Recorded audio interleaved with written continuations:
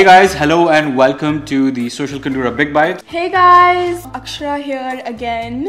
Hi, my name is Kylie and I don't know what I'm doing here. Today we're gonna try some food again. What we're trying today is kind of a tongue twister, and it's so weird to even say it. It's a biryani pasta. So there is pasta and there is biryani. That's what it's named on the dish. I don't even know how you would make this or what does this even look like. So this is going to be an interesting one.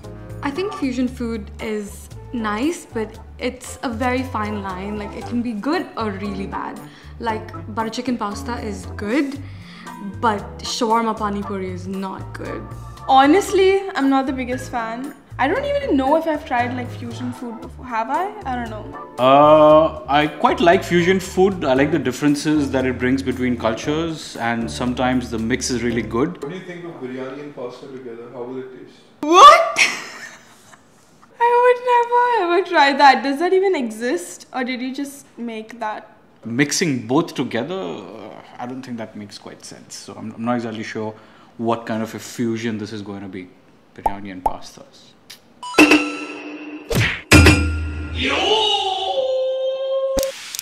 Can I open it? Yeah. Okay.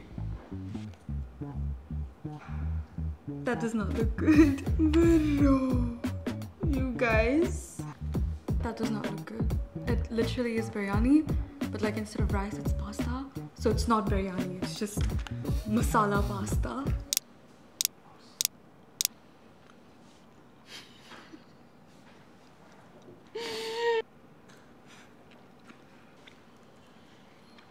This is just regular chicken.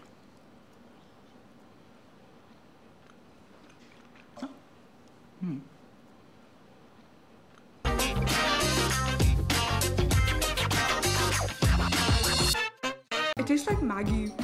It just tastes like pasta. There's no biryani. It tastes like curry pasta. Like if I was very desperate for food, I didn't have any other option but to get this, I would probably enjoy this. It's very ginger garlicky and not in a good way. Like, did we get the right order? Isn't this just pasta? It just tastes like some Indian restaurant has prepared pasta.